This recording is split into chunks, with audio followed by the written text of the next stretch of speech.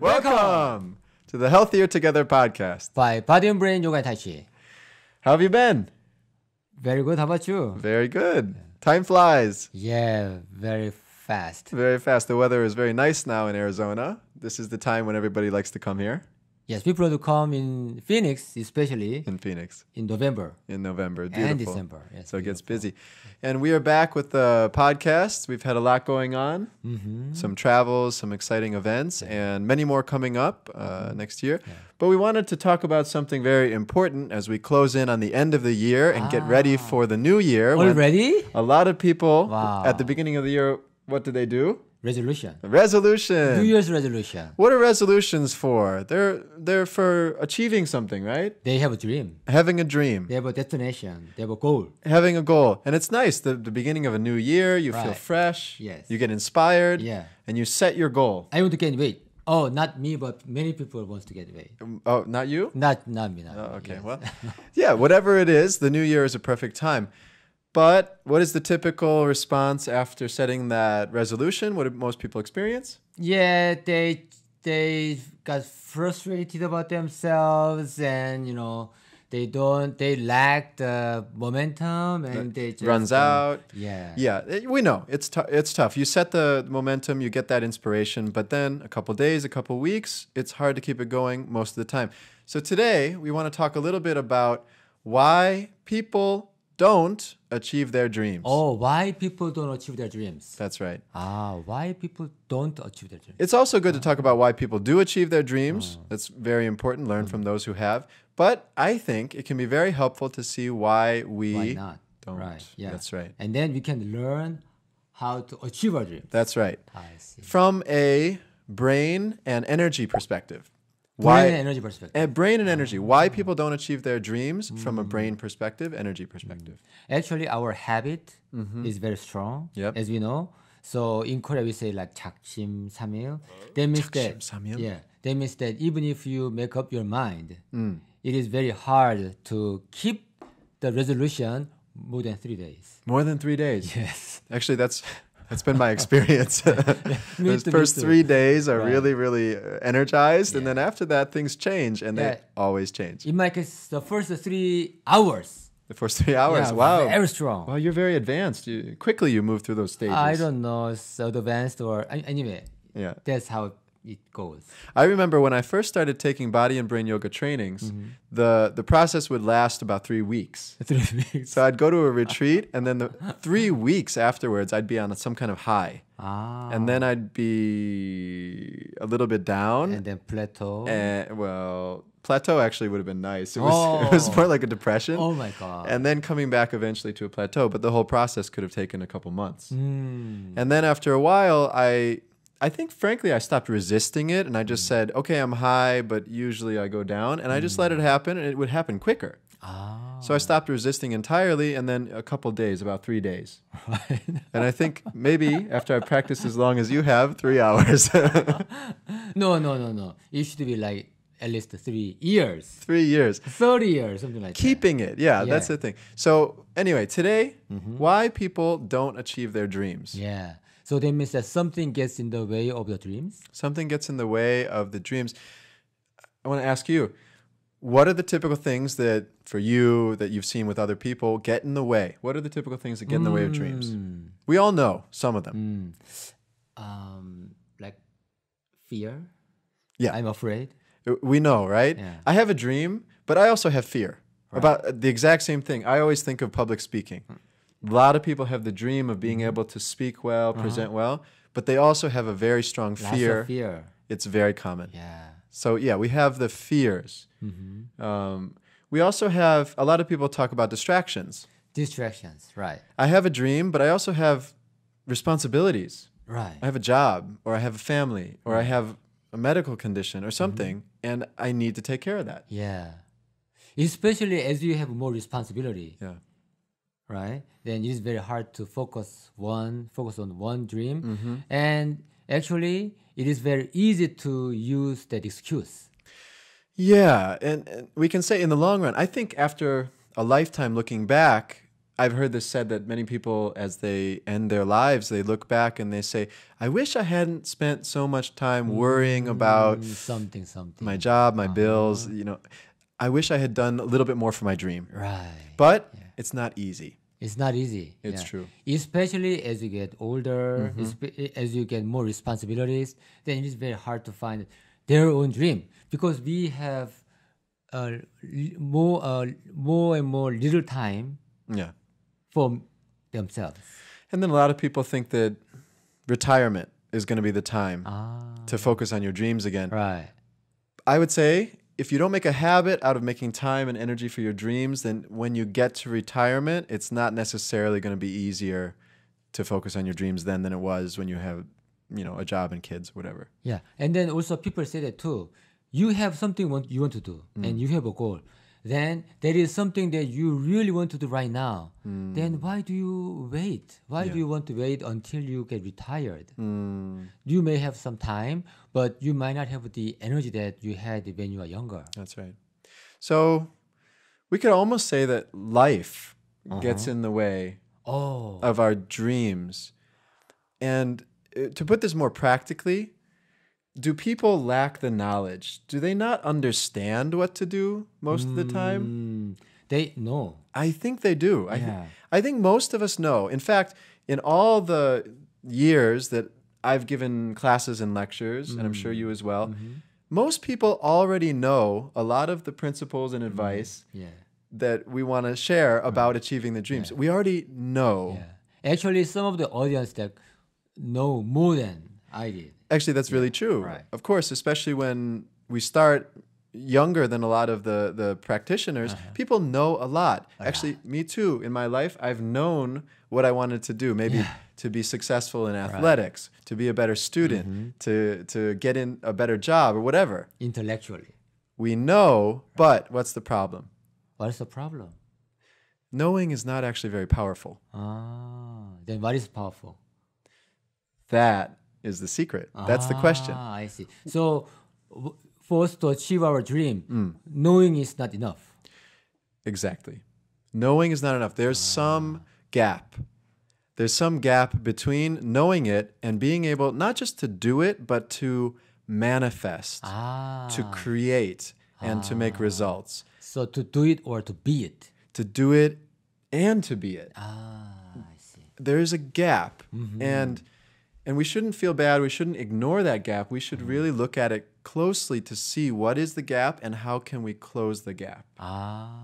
And that's where we come to a brain-based perspective and an energy perspective on achieving dreams or why we don't. So we will look into this from the perspective of brain and energy. Exactly. Right? And there is a gap between knowing and then doing it and the being. That's right.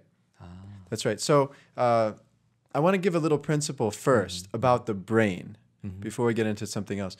About the brain. And there's this principle that we often talk about called the 3 layers of the brain. 3 layers of the brain, that's right. Yeah, and this is based in science, but it's a little bit general. It's not getting too specific. Yes. What are the 3 layers of the brain? What is the first one? The first one is, maybe we'll have a little graphic here, something nice. Graphic? The first layer is Do you want to open my brain? No, that's okay. Sorry. No, we need you to continue to talk. I see. So the outer layer of the brain, the big frontal cortex, what's called the neocortex. What does neo mean? New? New. So evolutionarily, this frontal cortex, this outer layer of the brain is evolutionarily, we say, very new.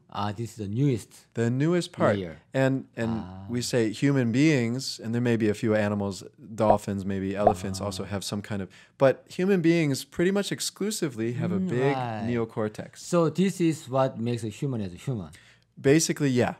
That's what the human brain is, the neocortex, that segment. And what sets humans apart from other, especially mammals? That's a very good question. What is the brain doing differently? Thinking? A lot of thinking. Right. Primarily, the difference is in thinking. Right. It's calculation, it's awareness, it's some of the creativity. Right. So thinking activity is what made people advance. Very up to advanced now. technologically, language, culture, all those kind of things. Very human, located in the neocortex. But at the same time, isn't it where all the suffering came from? Many people might say that. Oh, yeah. That a lot of our advances, but also maybe a lot of our problems come from Lots of thinking, over and over again. And more to the point of why we don't achieve our dreams, our thinking brain can get there quickly. How do I achieve my dream? It's going to be like this, this, and this. I've got a plan. Yeah, I can see it. Thought. But I have thought it through. I've thought it through, but in reality, that's a very, very thin layer. We say just a little bit of energy there. Only little energy. A little bit of energy there. Okay. We have a second layer of the brain. Oh, which is? Deeper layer, which is called the limbic system. Limbic system. And the limbic system encompasses a few different structures, but it's basically the middle layer of the brain. And it is also called the emotion brain? The emotion brain, it processes a lot of feelings, desires, reactions, some of the fight or flight response. Right. And most mammals have a highly developed limbic system, so it's called the mammalian brain. And we have it too. Right. And now the interesting thing is, many researchers say our limbic system is influencing our behavior a lot more than we might think. Right. When I think about this, my thoughts and feeling. Yeah. Right. Even if I had even when I want to try to become rational, when I have anger, when I got upset, Some emotion. right? Then it is really dominating. It's easy to miss the fact that our emotions can really drive us in a direction no matter what we try to think about. Right. So this limbic system layer is powerful, and it's a little bit deeper, and it's somewhat unconscious. And also when I go to shopping, and I know that I don't need this, I don't need this. Or and I didn't plan on buying that food this. is not healthy. Right. I know that. I know that intellectually, but what does my limbic system say? I don't know, but my hands are already there. Your hands are already there. Yeah, I don't know what my limbic system says, but my hands are there. So that's the power of the limbic. So that's a funny but very true example. So that is very powerful. So that's the limbic system. So we say that's the middle layer of the brain. Wow. Do you know what reminds me? Yeah, what? The movie Inception. Inception. Have you watched that? I have a couple times. Wow. Very So interesting. Goes deeper, deeper, and deeper. Where's the motivation? What happens on the first layer comes from the motivation on the deeper layer. Yeah. Yeah. And I remember that when the car curves, and then the whole building. I mean, that's not the point. But as you go deeper, If you haven't seen it, check out Inception. right? As you go deeper, the bigger power it has. The bigger power. And so the limbic system is actually not the deepest layer. There's a deeper layer, which is the Brainstem. brainstem. Wow. Now, the brainstem is evolutionarily what we might call the oldest, Oldest. the deepest. It's called the reptilian brain because evolutionarily it's said to be the earliest Reptilian. to develop. Ah. Now, energetically, what we say is that the most powerful energy for our life is located in the brainstem. Now, scientifically, the brainstem is taking care of what kind of things? Our life, Our basic life like functions. breathing. Breathing, How about our heart? the heartbeat, it beats all day, it beats all night. You don't have to think about it. Right. Thank God something's taking care of that. How about digestion? Digestion, there's a lot of unconscious muscle movement and organ activity that we don't have to think about. Oh my God, what would happen if we have to think about breathing and It's digestion? it's crazy. It's impossible. There's no way we could survive if we had to consciously control it. So luckily we don't. Oh my God, I'm sorry. I have forgotten to breathe for 3 minutes. Don't apologize to me. You're the one who's going to have a problem.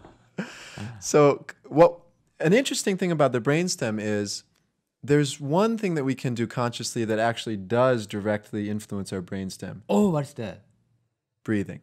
Breathing. Of all those things that the brainstem is directly related to, it's breathing that we can decide to consciously control.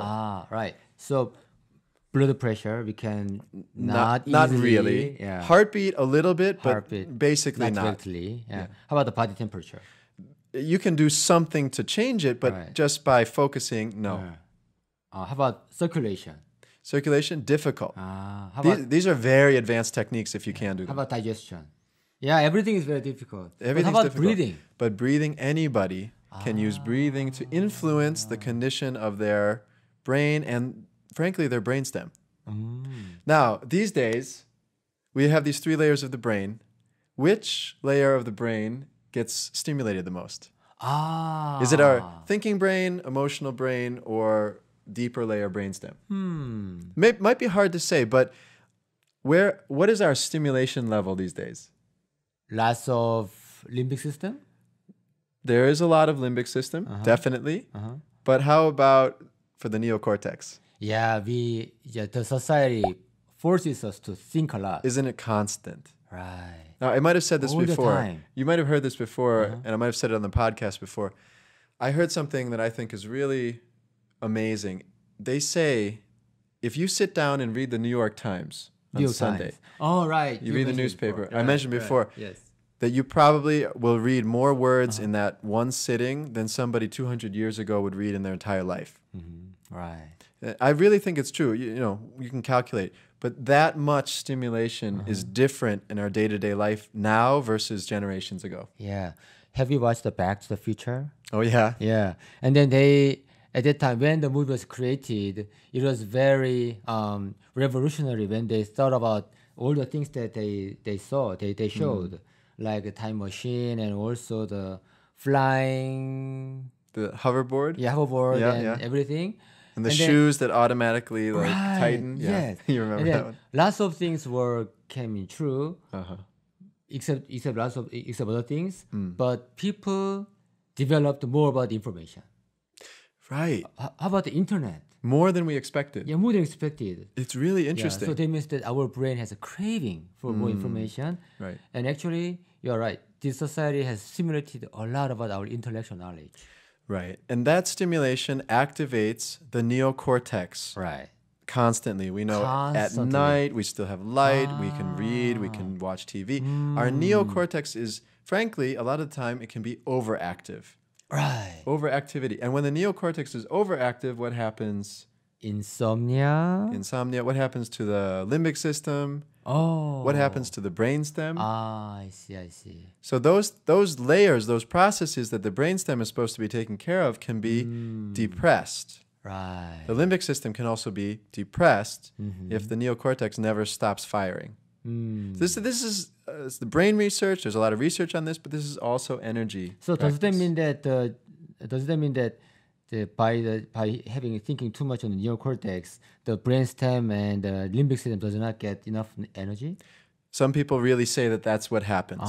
That your immune system, that your circulation, that digestion, everything can be depressed if you have overthinking. Right. So I saw many people who think that or who do that when they have lots of thinking, they want to think their thoughts through They overcome their thinking. They want to think their thoughts through. They want to respond to every thought. Yeah.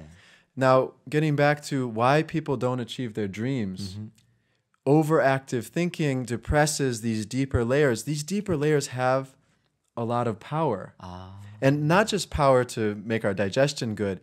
We say they actually have power to help us manifest our dreams. Oh, then you did you say that we have more power inside? How much more power? How much more power? Interesting question, right? You're right. So I read this book. You probably read it too. It's called Zero Limits, Zero limit. Yep. Ho'oponopono. about Ho'oponopono. Oh, yeah. So Zero Limits was really interesting. Ho'oponopono is a like traditional Hawaiian Right. healing technique, right? Yeah.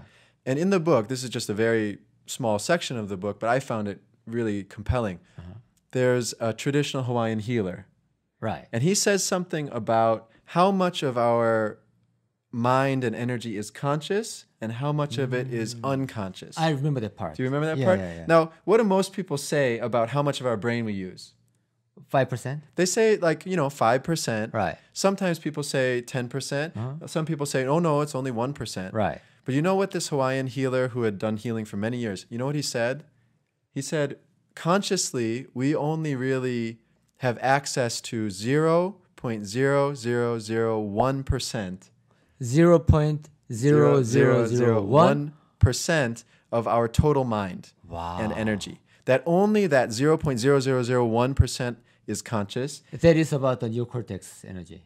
The conscious, the thinking, and maybe a little bit of the emotion we're conscious of. He said 99.9999% of our mind and energy is subconscious or unconscious. Oh, like almost all. Almost all. So you think about how hard we work to fix problems, to create things with our conscious mind. Right. So I would have said it is like the tip of the iceberg. Yeah. But it is much more than that. It's actually much more than that. They say the iceberg has like 5% above. like that. It's so much less is actually available. But yes, it's still a lot. We still are conscious, but that much more power is under the surface. So that means that we have a lot of energy and a lot of possibility inside. That's right. But we are using only a small, tiny bit of the information. That's right. And that's why some people seem to manifest great things without a lot of effort. Now, frankly, how I would explain that, they're not trying too hard, overusing that 0.001%. I see. They're tapping into, through different methods, the subconscious power. But one of my teachers told me this one time, and I think it's really true. Even though we know that all that power is subconscious, we have to do our best consciously with what we have. Right. We have to try in order to activate that deeper layer. So instead of thinking, Not we should just do it. thinking. We got to do it, even though at first it feels like that power is not coming. Yeah, and then it feels weird. Yeah, right.